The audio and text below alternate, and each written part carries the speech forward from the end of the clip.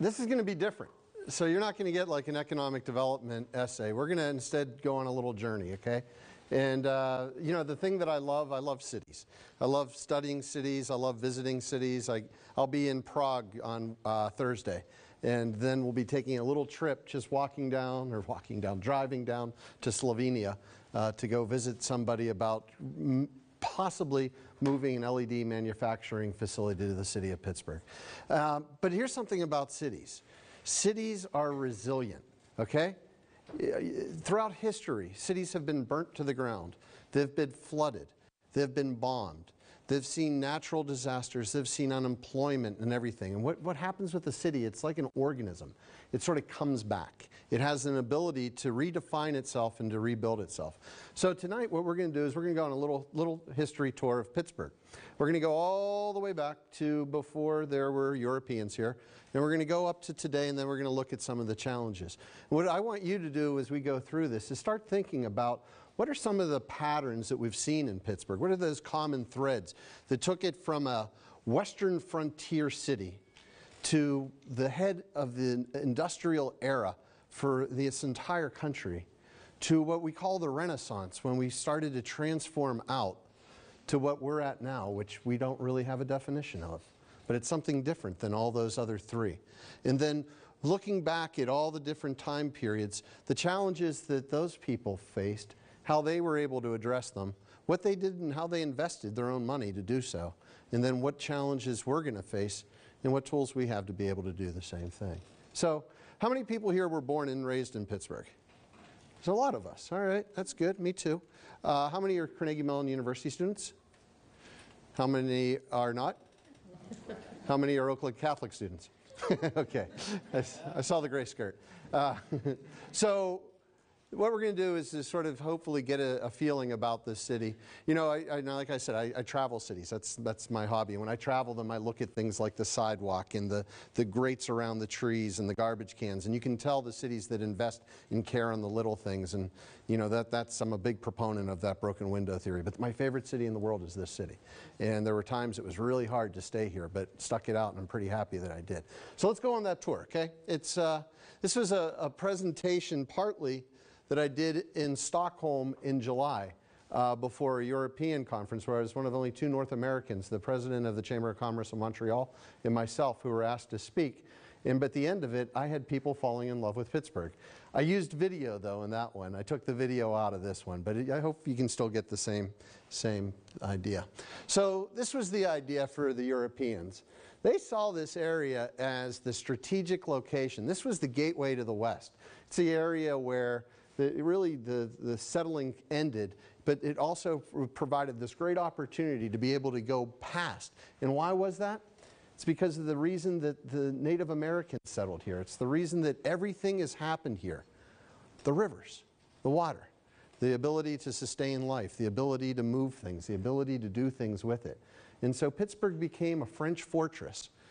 You know, geographically, when I talk to people about it, I like to show them the little shining light that we are, but we're also centrally located with all the other development that has occurred in American history around us as well. In fact, we've got a very strategic advantage that way. So Native Americans came here. It's a beautiful shot, isn't it? They're up on Troy Hill, I guess, looking over. That's probably where North Catholic is now. But they came here because of the same reason that the French settlers came here, because of this amazing location. So as you probably know, the French and Indian War was started here. It was the world's first world war. It spread over 3 continents. But it was started by a guy named George Washington, who was trekking back through the woods out by Ligonier in the Laurel Highlands, came across some French who were camped out there, a young ensign named Jumonville, and killed them as they slept. And the French didn't like that too much, and so they started a war. The war was basically fought over the forks of the Ohio down at the point. Who would control that? Would control the destiny of this entire continent.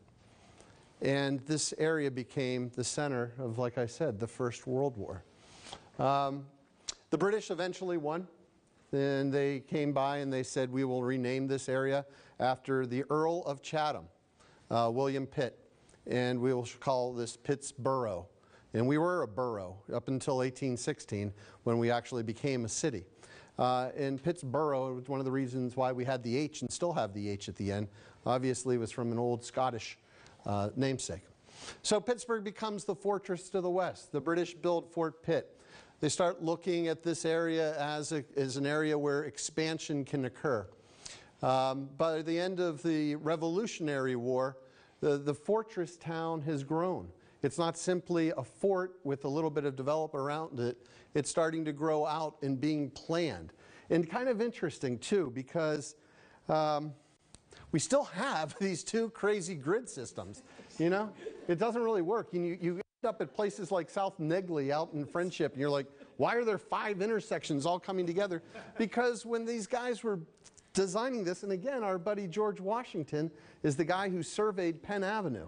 He was a young major in the Virginia militia. He came down, looked at this crazy road, and built Penn Avenue all the way out to Route 30 to where he killed that young ensign Jumonville. And this whole area has been designed this way. This also gives us a good opportunity too, right? Because we could have bus transit systems that go in loops, and we could take all those buses out downtown. But pretty much from the early days of 1784, when this city was first designed, we've pretty much stayed to that original intent of design. The city itself started to grow along the rivers. From a fortress town, it became a nice little city on the rivers. And then by 1804, it was the starting point for Lewis and Clark. And that really ended the idea of the fortress town, because as Lewis and Clark started to get ready down by the West End, across from the West End, down by where Heinz Field is, and loading their boats up and getting ready to take off past Bruno's Island and down and seeing the rest of America, America started looking further west too. So all of a sudden, this initial city, which was created to be the Western Frontier City, which was created to be a fort city, was now going to become something very different. And these guys knew it because America was moving west. Our role in that early part of this country was basically the starting off point. We were as far as people would go, and then we became the launch point to creating a whole new country. So now what happens? Well, that little fortress town now starts to become a city. And like I said, in 1816, a guy by the name of Ebenezer Denny was elected the first mayor of the city of Pittsburgh in July of 1816. And people may say, wait a minute, didn't we celebrate a 250th anniversary? Well, that was when the French blew up Fort Duquesne and the British came in. But in 1816 is when Pittsburgh actually became a city. So we're going to be celebrating the 200th anniversary of our city very soon. And it became a city of industry. And the first industry was not steel. The first industry was glass. And Pittsburgh became the largest glass maker in North America. A lot of factories down along the south side where guys like John Brashear would work. The idea of being able to produce glass, though, and this is where I want you to start thinking about these things that connect. It wasn't just because people had the skill to make glass.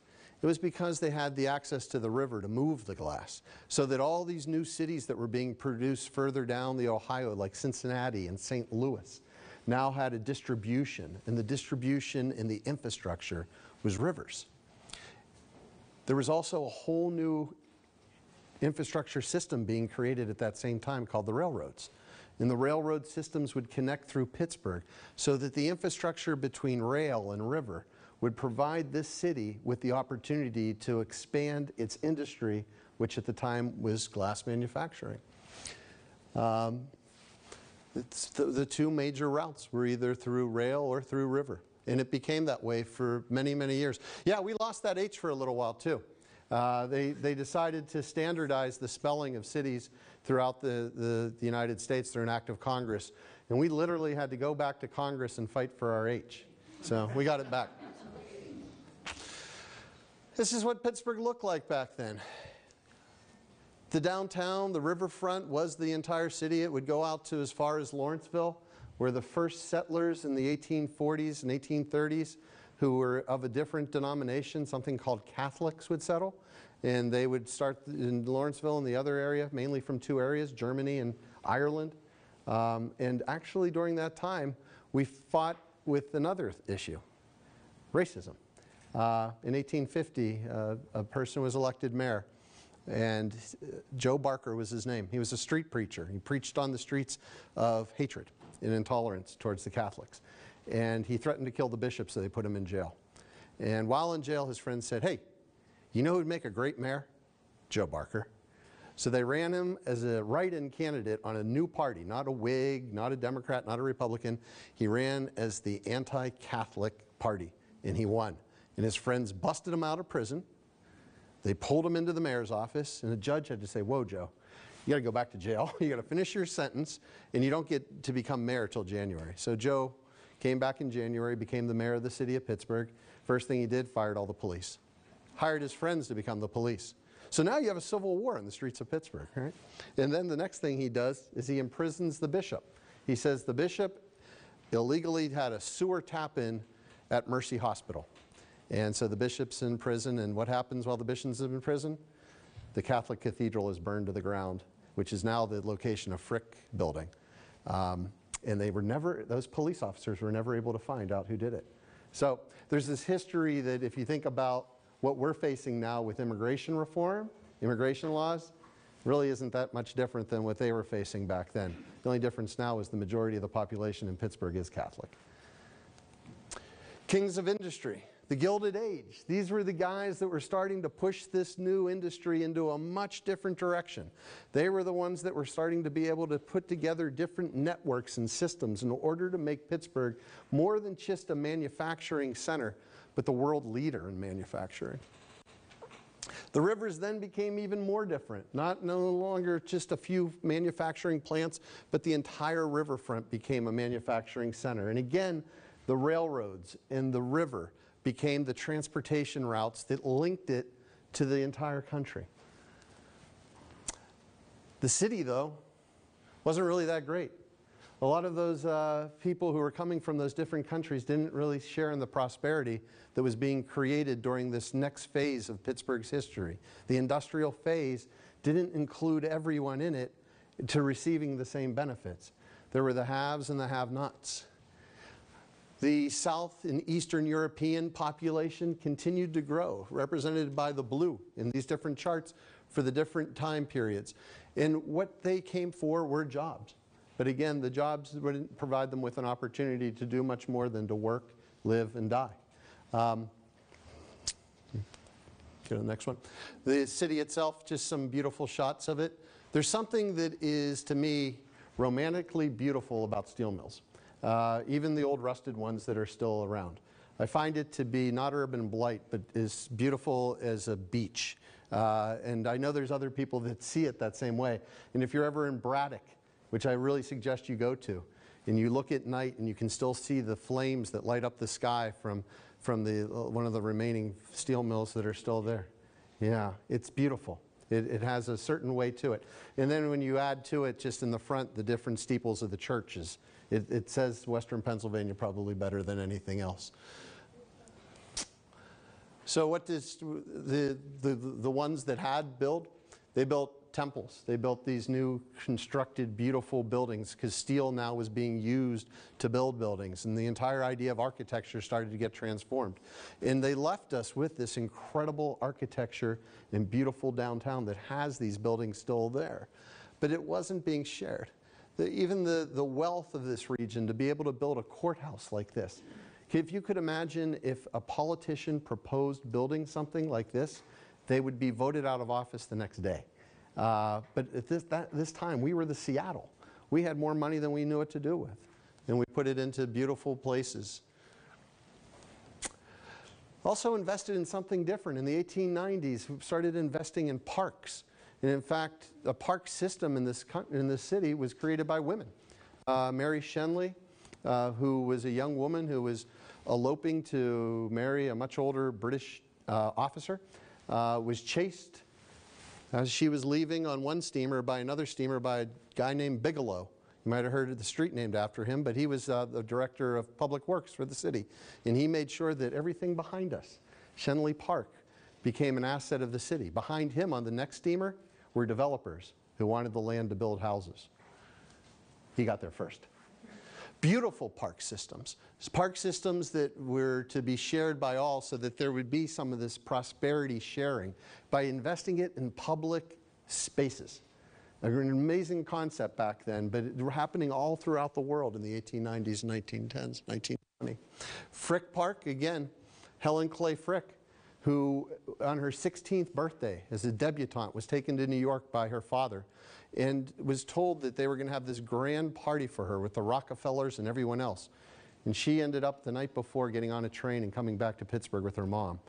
And her dad had promised her something for her debutante birthday. She could have anything in the world that she wanted. And she said, "I'd like to give to the kids of Pittsburgh the place where I get to ride my pony and be able to share it with them." And Frick Park was created. Kind of amazing women, huh? Young women. Then their testament and their legacy lives on generation after generation after generation. Institutions, the investment back into education. Andy was a smart guy. When he built this building, he made sure that it was on a slope, right? Did you notice that slope when you're out there? So that if it failed as an institution for academics, he could easily turn it into an assembly line. Cathedral of Learning. And the people who were coming over from Europe, many of them who worked at this building came over from the same part of Italy as my grandfather. They came from the area of Abruzzo, and they worked with their hands to build stone. And very interesting, the people who came and built this building, the Cathedral of Learning, many of them went back to Italy after they made their money. And they went back to the villages. And in World War II, as the American soldiers started to come up from Sicily and march up through Italy, the Nazis came into that village and they asked, "Does anybody here speak English?" And the guys from Pittsburgh raised their hands. "We speak English." And they killed them all because they didn't want them to be able to speak to the American soldiers about the operations. And their names are Di Pasquale, DiNardo, Scioli, names that we still know in Pittsburgh, and they were their family members who helped to build this. And into the arts, this is the Soldiers and Sailors, and you may not recognize it because of the towers, but that is Carnegie Museum. And then something else came up. In 1908, basically led by nonprofits, there became a very strong concern that Pittsburgh had become a place where there was great wealth, great opulence, and great poverty. And that there needed to be a way to be able to change that. But the political structure was so strong that it really needed something that could cut through it. And the Pittsburgh survey was conducted in 1908, and it was the leading national examination of a city's health and looked at the living conditions of the Pittsburgh workers. And it shined a light, and it would go into magazines around the country for years to come. It shined a light on what the conditions really were, and it made people then start to respond of how they could make it better. The conditions for workers, and this is just down probably in Oakland or any other area where the workers gathered, was not a life that was worth living. They weren't going to Highland Park to use the trails or to Shenley or to Frick. They were just getting by. This family eats, sleeps, and makes stogies in one room on Poplar Alley. Typhoid fever was epidemic in Pittsburgh for more than 35 years.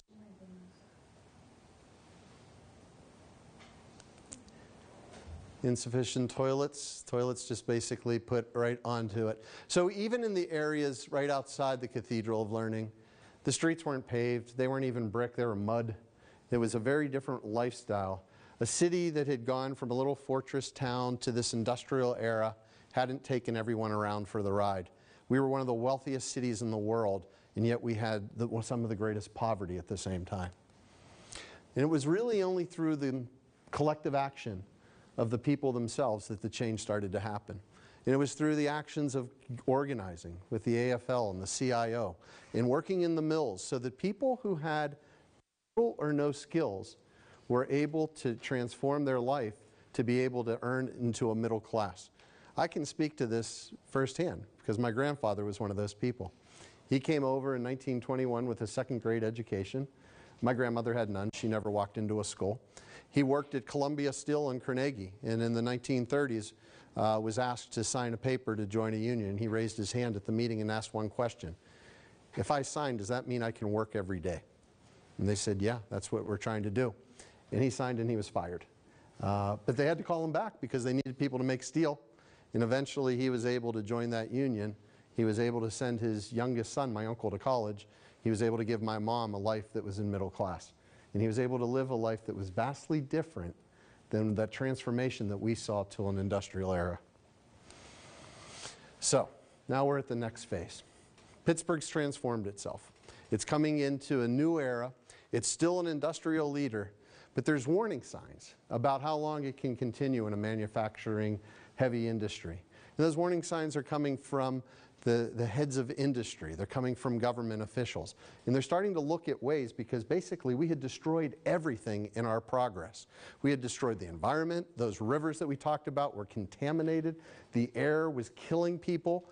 There were still not great living conditions for the people who lived here. So there had to be something that was transformative to make it so that this city could be around for a long time. That's what they had to work with. They had to work with rivers that were completely industrial. And there was a new team that was put together. The guy right here, hopefully I get to sit in his desk in 4 months, his name is David Lawrence. And David Lawrence worked with people such as the Mellons and others to form a new organization called the Allegheny Conference. He worked with economic leaders in order to come up with some new ideas. And a lot of the ways that he approached it are completely different than what we will ever consider doing in the future. But it was a new, novel approach for them to how they could try to deal with urban blight and also changing the city. That's the area that we now know as Consol Energy Center.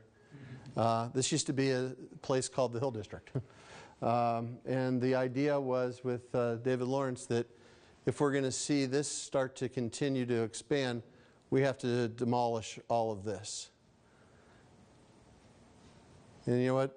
This is where people lived. And these were people's homes and businesses. But there was this idea that through urban redevelopment, we would just take large swaths of land, demolish, and rebuild.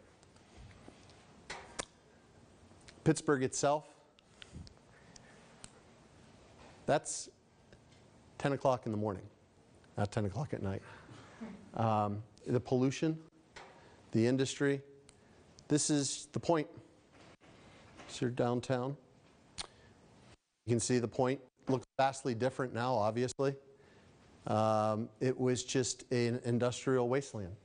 And the idea was, how could they transform that? One, like I said, was the partner of David Lawrence. They didn't just say, okay, well, we don't have much ability to do things, but we'll have to do the best we can. They created whole new systems.